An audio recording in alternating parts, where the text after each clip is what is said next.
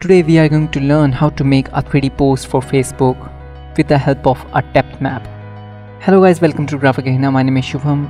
To create a depth map you need a post design first of all, and I have already prepared a post. If you have not checked my tutorial on how to make a social media post, firstly go watch it, and you can also download this file for free from my website. The link is in the description. Okay, moving back to the composition. While holding shift, select all groups and press Ctrl G and name it as original. Create a duplicate copy of the group and name it as depth map. Creating depth map is easy if you are making depth for very few objects. So delete those layers that you don't want to create depth for. Press Ctrl A to merge the group and make a single layer out of it. We don't want shadow for the product image. I'm only keeping minimum objects in this post, otherwise it will be difficult for make a depth map for it. Now select all layers and click on lock transparent pixels. It will help us to fill directly colors in it. We are choosing gray color for the background, so all other products will be a lighter version of the background.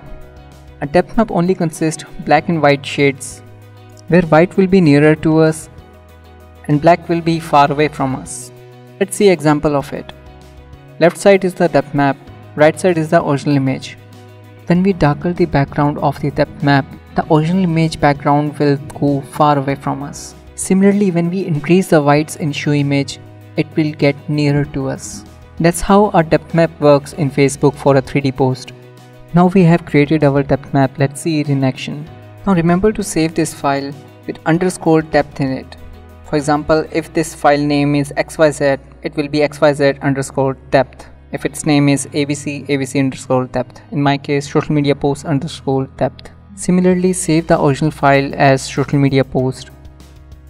So to test it out, open your Facebook account and remember to select the audience to only me, so that you can see the changes yourself and edit it accordingly. After that, when you are satisfied with the result, you can change it back to the public. Now select both images. Wait a few seconds, Facebook is creating a 3D photo for us. And now you can see the results. It's looking good, but there is too much blur down the shoe image. So we will decrease the depth value of the images. Now again open the depth map. Select the shoe image, press Ctrl U and decrease its lightness. Let's save it and see the difference. Upload both images again. Now you can see the difference. It has less blur right below the shoe image.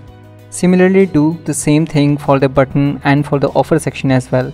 You can also choose something simpler than this, or just a shape and text. If you learned something new from this tutorial, then please subscribe to my channel.